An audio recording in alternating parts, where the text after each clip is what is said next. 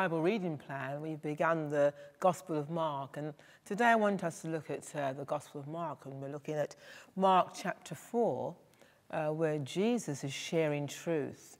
I want to read just a few verses to begin with, our text, Mark chapter 4, verses 1 to 2. And again he began to teach by the sea, and a great multitude was gathered to him, so that he got into a boat and sat in it on the sea. And the whole multitude was on the land facing the sea. Then he taught them many things by parables. You know, society has not always looked on the teaching profession with great favour. In times past, some saw the position of teacher as associated with servant class. And this concept is not far removed from this fourth chapter of Mark. Jesus, as God's servant, shares four basic truths with his followers. He led them to see the basic principles of sowing and reaping. And you see that in verses 3 to 20. Then we see the principle of revelation in verses 21 to 25, and the principle of growing in verses 26 to 29, and the principle of expansion in verses 30 to 32. The first two verses of this chapter, which I have just read, prepare the reader for these teachings. And there's four elements that are found in the introductory verse. The servant is at work. And we see Jesus here, he taught. And then we see there's a surge of people, the great multitude. Then a systematic approach is made by parables. And a subject of study is given, his doctrines. So first we see the principle of sowing and reaping. In Mark chapter 4, 3 to 20, we see the seed. And we see in verse 3 that the seed is the same. We read, "Listen, behold, a sower went out to sow." And the implication in this passage is that the farmer used the identical seed in different locations. God's word is the seed. It is the same no matter where it is presented. Then we see soil, and we see in verse 5 that the soil is different. It says, "Some fell on stony ground where it did not have much earth, and immediately it sprung up because it had no depth of earth." Then in verse 7, "And some seed fell among thorns, and the thorns grew up and choked it, and it yielded no crop." And then verse 8, "But other seed fell on good ground and yielded a crop that sprang up, increased, and produced, some 30-fold, some 60, and some 100. Mark lists the places where the soil differed. Every human heart is different, yet the same Holy Spirit appeals to all. We see Satan is at work in verse 15. "And these are the ones by the wayside where the word is sown. When they hear, Satan comes immediately and takes away the word that was sown in their hearts." Though Satan is at work universally, some hearts are more easily conquered than others. But those hearts that have been given over to the growth of God's seed, the Word of God, cannot be touched by Satan. Those who receive that Word and abide in that Word, Satan cannot touch them. We see the Savior reaps the benefits in verse 20. "But these are the ones sown on good ground, those who hear the word, accept it, and bear fruit, some 30-fold, some 60, and some 100. Two things happen when God's word is allowed to grow in the heart. First of all, the individual receives a special blessing. And secondly, the Lord gets the honor and the glory. Hallelujah. So we get a blessing, the blessings of God overflow, and the Lord gets the honor and the glory. Our lives bring honor and glory to God as that seed it begins to bear fruit. Then there's as I said, the second principle, the principle of revelation. We see the parable of the light under a basket in verses 21-25. God purposes to reveal. When God created light, he didn't expect it to go unrevealed. Neither is the gospel to go unnoticed. God's plan calls for revelation. In verse 21 we read, "Also he said to them, is a lamp brought to be put under a basket or under a bed? Is it not to be set on a lampstand? The light must be revealed for all to see." You see, Satan tries to conceal. Satan will always be at odds with God. He encourages believers to place their candles under baskets. He doesn't want our light to shine. He doesn't want our light to affect or be seen by others. But truth must come out. In verse 22 we read, "For there is nothing hidden which will not be revealed, nor has anything been kept secret, but that it should come to light." The nature of truth makes it impossible to keep hidden. It will be revealed despite human efforts. We see people's destiny determined in verses 23-25. "If anyone has ears to hear, let him hear." Then he said to them, "Take heed what you hear. With the same measure you use it, it will be measured to you. And to you who hear, more will be given. For whoever has, to him more will be given, but whoever does not have, even what he has will be taken away from him." People's destiny is determined by the way they respond to truth. And God's truth is personified in the person of Jesus Christ. You want to know truth? Then get to know Jesus. He is that personification of God's truth. Consequently, people's future is determined by their response to Christ. So he is truth. And so our future is determined by how we respond to him, the one who is truth. The third principle is the principle of growth. And we see that in the same chapter, Mark 4, verses 26-29. The parable of the growing seed. You see the sowing of the seed in verse 26. It's a similar illustration is used to teach another truth. The principle of spiritual growth is the lesson that's at hand here.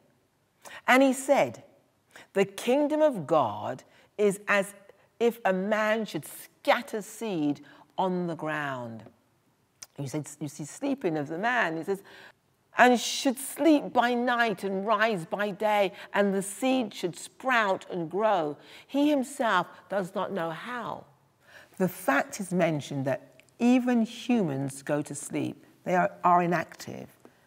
Growth continues. God is not dependent on people to bring the increase. We see The springing of the seed, the process of growth appears insignificant at first. But finally, multiplication of seed and effort is realized. In verse 28, for the earth yields crops by itself, first the blade, then the head, after that the full grain in the head. Then there's the securing of the crop in verse 29.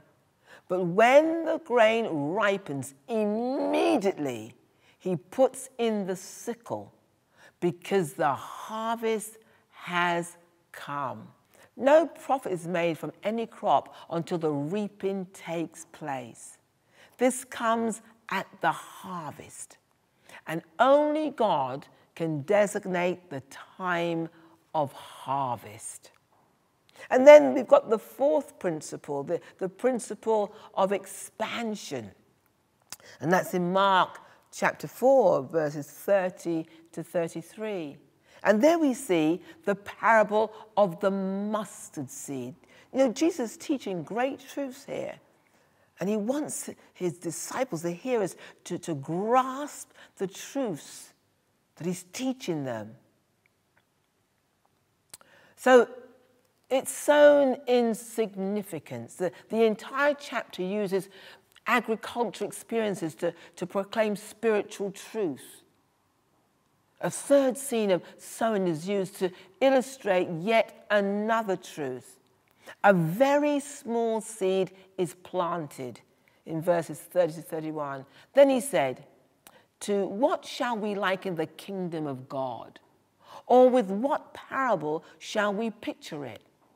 It is like a mustard seed, which, when it is sown on the ground, is smaller than all seeds on the earth.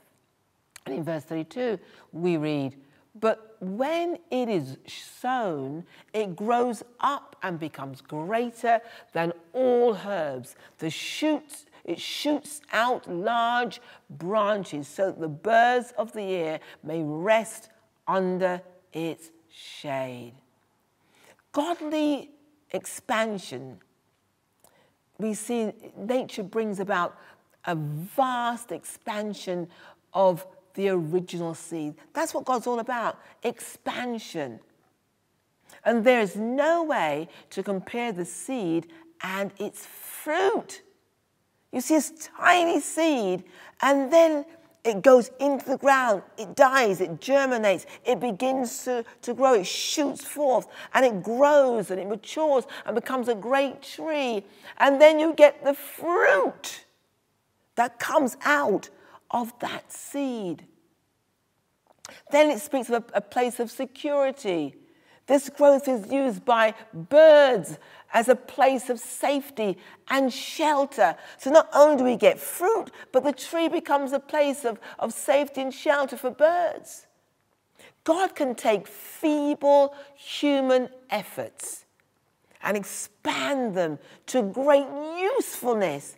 There's no telling what God can do or what God will do with what we give to him. Little becomes much in the master's hand as that little seed goes in the ground. That seed seems so insignificant, yet within that seed is great significance. When that seed begins to grow and matures and it becomes established, it's no longer an insignificant seed. It becomes a significant tree, and a tree of tremendous usefulness because it expands. God wants to take our lives. As we receive the truths of Jesus, as we receive him who is truth, and as we take that word by faith and use that word, apply it to our lives, put it in the soil of our lives and let the word grow, there's no telling what God will do. His light will shine forth from our lives. Expansion will come. Good soil that word will find. And the light will shine forth. You know, all these parables, Jesus explained to his disciples the purposes of God. And if we can just take heed and allow ourselves to lay a hold of that truth and apply that truth to our life, there's no telling what God will do with our lives and in our lives and through our lives, that he will get all the glory. And as I conclude, after giving private instruction in Mark 4:34, but without a parable, he did not speak to them. And when they were alone, he explained all things to his disciples. And using a graphic illustration in verses 35 to 39, Jesus caused his followers to search for truth by faith. We read about the winds and the waves that obey Jesus. This is on the same day that when evening had come, he said to them, "Let us cross over to the other side." Now, when they had left the multitude, they took him along in the boat as he was. And other little boats were also with him. And a great windstorm arose, and the waves beat into the boat so that it was already filling. But he was in the stern, asleep on a pillow. And they awoke him and said to him, "Teacher, do you not care that we are perishing?" Then he arose and rebuked the wind and said to the sea, "Peace, be still." And the wind ceased, and there was a great calm. But he said to them, "Why are you so fearful? How is it that you have no faith?" And they feared exceedingly and said to one another, "Who can this be that even the wind and the sea obey him?" He caused his followers to search for truth by faith. And this is seen in the question, who can this be that even the wind and the sea obey him? We need to search for truth. Jesus is the truth. And as we seek for him with all of our heart, we will find him. That experience in that boat, when Jesus had finished his teaching, went asleep using the stern. He was in the stern asleep on a pillow. And they awoke him. They were afraid. They were terrified. They thought that they were going to die. But in the midst of this storm, in the midst of the boisterous wind and threshing waves, he was at peace. But in the situation, in the negativity of the situation, in the intensity of the situation, he wanted to teach them a truth. He wanted to give them a revelation of who he was. He wanted them to start to question and to seek to know who he was. And he just stood up and he rebuked the wind and said to the sea, "Peace, be still." And the wind ceased, and there was a great calm. But he said to them, "Why are you so fearful? How is it that you have no faith? Listen, what's happening in our lives, in our world today, can seem like that boisterous wind, threshing waves. It can seem like our little ship is going to be capsized and we're going to lose it all. We're going to lose our lives in the storm, in the hurricanes of life. I want you to understand, if we receive Jesus Christ, who is the personification of God's truth, who is truth itself, and he abides in us, and we abide in him, then his peace is going to garrison our lives. And he is going to captain our ship. And we're not going under for going over. We're going to reach the other side.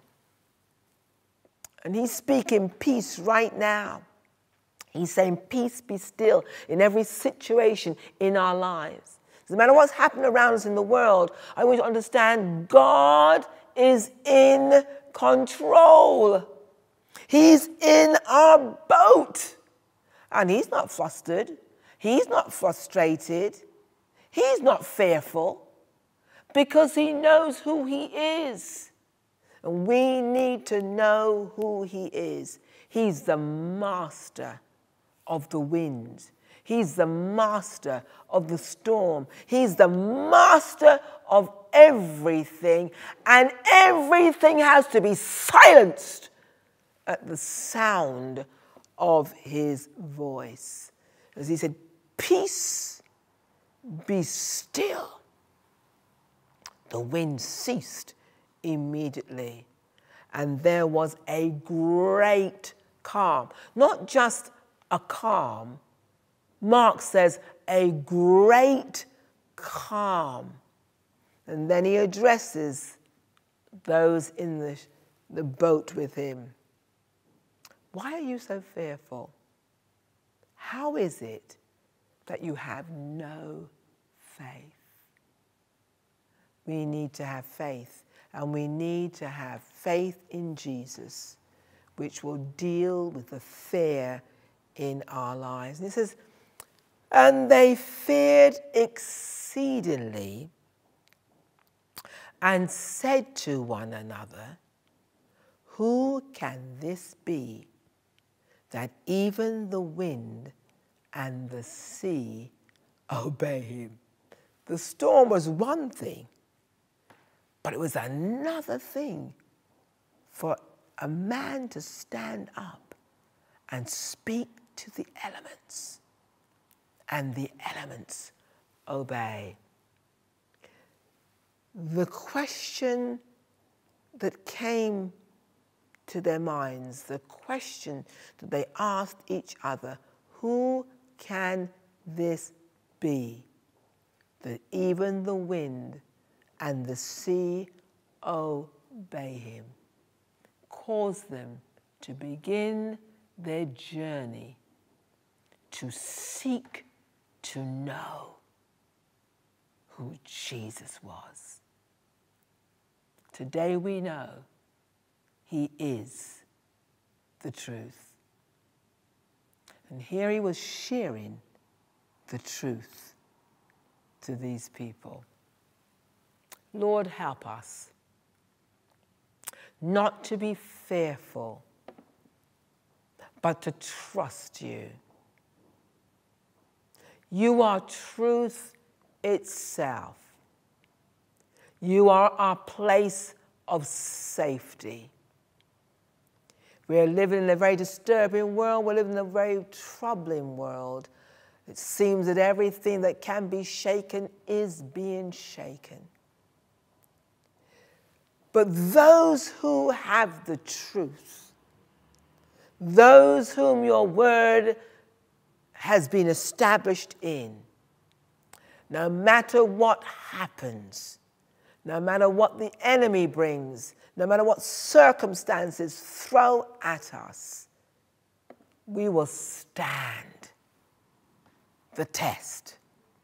We shall not be moved because we're grounded in you, the living word, who is the truth.